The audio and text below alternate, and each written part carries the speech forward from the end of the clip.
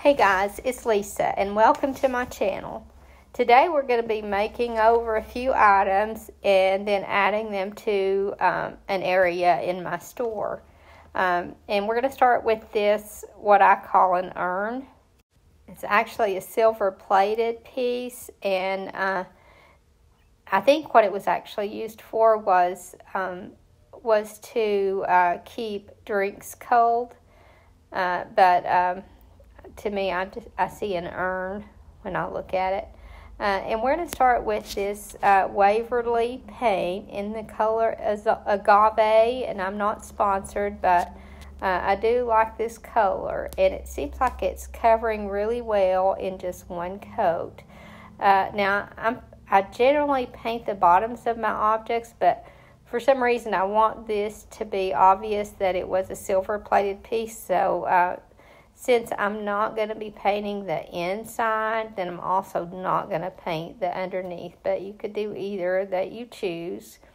I kind of like the idea of seeing some of that silver plate, but I'm just putting a good coat on it, on the entire piece, and then once I get this covered well and I let it dry, I think I'm able to do this in just one coat and then just a little bit of touch up. And then once I let that dry, then I just take it outside and spray it with a clear coat. Now I use Rust-Oleum matte finish clear coat, but you could use any clear coat that you want. And then once I let that dry, then I'm going over it with some white wax. And I get my white wax from Dixie Belle just because I sell their products in my store. Now you could brush this on with a wax brush and then wipe it off with the cloth. But because I haven't let this paint dry really long, I'm just going to wipe it on so that I don't put too much pressure on it with the brush and lose some of my paint. You obviously could use a clear wax or a clear coat if you didn't want this milky white look. I just like how that white wax settles into the details. And then once you do that, you don't have to seal it because the white wax also acts as a sealer. So I didn't mention that I did paint just down the inside of that, just where it shows, and I had a good area to stop at where you couldn't see the line. And then we're going to move on to the next item, and I don't even know what to say this is. I found it at an estate sale, and my husband thought it would be really pretty white waxed, so I'm going to be doing the same technique to this one, and you have all kinds of little details in this piece for the wax to settle into. And again, like I said, I don't really know what this is. Not real sure even what you would use it for, but I think it is really pretty as long as it has a color on it, and I'm not real crazy about that. The look of this, I guess it's brass. I don't think that it's real, but I just wasn't crazy about the color, and I thought this would be a good item to put the white wax on. Now I do think that this would make a really pretty planter, and it has that cottage core feel to it, I think. And it's no fun to paint because there's so many crevices to get inside of, but as I've said before, the harder it is to paint because of all those crevices, the better that it will look once you put that white wax on it. So I'm going to do the same thing that I did with the urn or the ice bucket, and I'm going to just put a good coat on this and a touch-up coat. And then once it dries, then I'm going to take it outside again and spray it with the Rust-Oleum matte finish clear coat. Now with this piece, I do go back and paint the underneath, and I'm not going to show you that process, but once this top dries, I do go back and paint the underneath.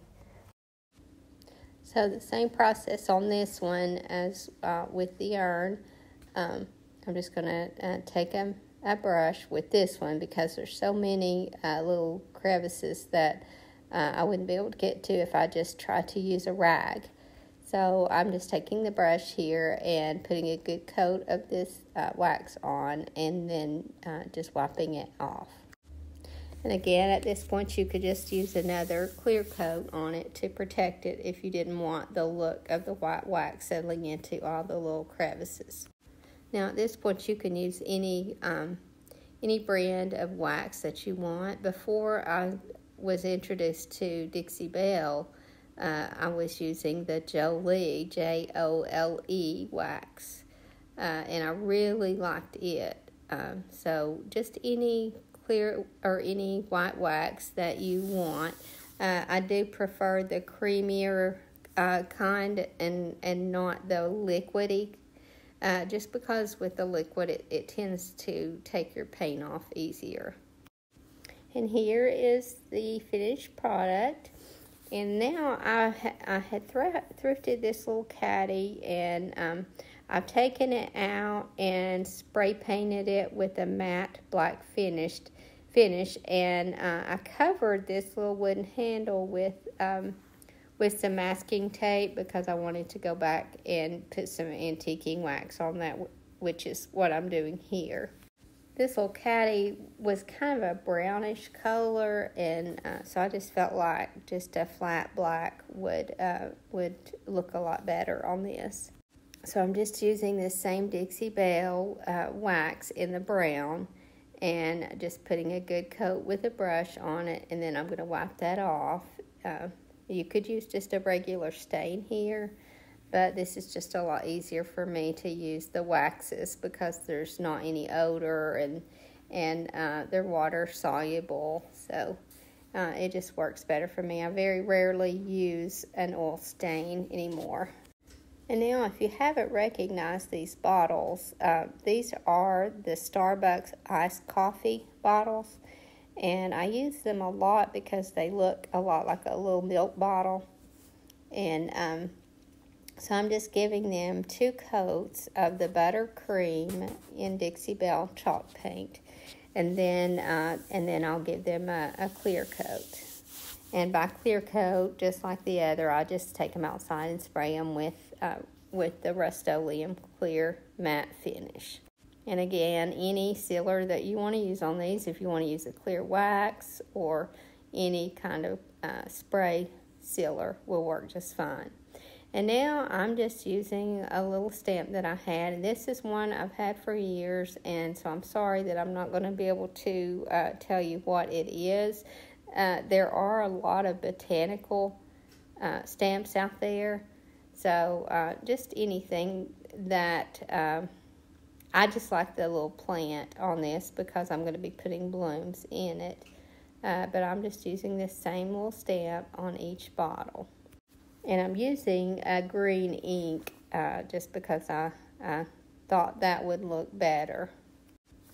Now you can clear coat this bottle before or after you put this stamp on. It might even be better to do it afterwards. But if you do it before, then if you get a little bit of that ink on it, it'll be easier to wipe off. And now I'm just taking a chalk marker here because I want to be able to change what it says if I need to. And I'm just writing the word bloom. And I'm doing that because I'm going to put some greenery inside. And I feel like that really changes up the look of this little caddy and gives it a completely different look and purpose. And now I'm going to show you how to change up a thrifted wreath that has seen its better days. Now I was happy with the hydrangeas in this wreath, but these leaves, I don't know if you've noticed, but a lot of times when fake greenery gets the sunlight, after a while it'll turn almost like a turquoise green, and then it's just very obvious that it's gotten some sun damage. So I'm just cutting apart these little stems, and then I'm just going to stick them down in this. And because the base of this wreath is a grapevine, I'm not even going to have to glue these in. I can just stick them back in there and it'll hold really well. And then if you want to change it out, then you can change it out. But I think it's important when you're adding greenery to a wreath that you keep your floral going in one direction. And I like to stick some on the inside going toward the inside and some going toward the outside, and just keep filling it in. Like I said, keep that in the same direction, but just kind of keep your flowers flowing inward and then outward. And I think that gives it more of a natural look, and it'll be a lot easier to tell where you need another stem. And like I said, these aren't actually stems, they're just pieces of stems. So I think I did this whole wreath with just a couple of stems that I only paid like $1 for. Now you could add other colors in here or other types of greenery. I wanted to keep this one simple. I just wanted it to be springy. But the colors that I'm working with are the blue with a little bit of green. So I didn't want to introduce another color here. And like I said, I just like the simple look of a greenery wreath.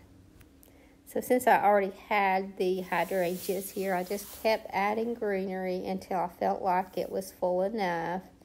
And that's all that I'm going to do to this wreath. So always when you're out, just buy these wreaths, even if they are not in good condition, the flowers, because you can just take those out and just add more. And it's just a very inexpensive way to do your wreaths without having to buy the forms, which can get pretty pricey. And then the last item that I'm going to be doing is this little, it's the top of a little bird cage. I guess you would call it a cloche of sorts. But this is just a little Autumn Blessings picture that I got back in the fall at the Dollar Tree. And I sanded that glittery stuff off the front. And now I'm just going to take this kudzu green from Dixie Belle and just kind of haphazardly paint it. I don't worry about full coverage here because I kind of like the darker showing through. It just gives it more of an aged look. So I'm just kind of haphazardly painting both the inside and outside of this. And it didn't have a bottom, so I assume it's just a cloche. And so that's what the little picture is about. I'm just going to make something, a little base for this to sit on. So I just paint that the same color of kudzu. And because I don't really want it to stand out, I just want it to kind of blend. So that there is a base for it. And then once I get this painted the same color, then just to give it some dimension, I just put a little bit of white on my brush, and I just leave the green in the brush. I don't worry about cleaning my brush. I just add a little bit of white and a little bit of a yellow, and just kind of add some more dimension to this color. I do that on the top and sides of the base, and then I also add some of those same colors into this cloche. And then you can just fill the cloche with whatever you think looks good. I just chose to do some Spanish moss and a little bird in it to keep it simple. And now I'm just showing you how I work that into my vignette. I just try to keep my colors distributed so that it kind of balances out. I didn't choose to do this on film today because it was just a little difficult in the store to do that today. But I'm just trying to show you where I balance these, actually 3 colors, because I have the agave blue and the buttercream of the white, and then just touches of green. So again, I just balance those colors out. I like to have something substantial on the mantle. It's just, I mean, you wouldn't have to do that at all. I just like to do that. And I don't like for things to be exactly the same on each side. And a lot of people do, and that's fine. But I just like to create some balance without making it too matchy-matchy. I hope you guys enjoyed this video. Thank you so much for watching. And I hope you have a great evening. God bless you and your family.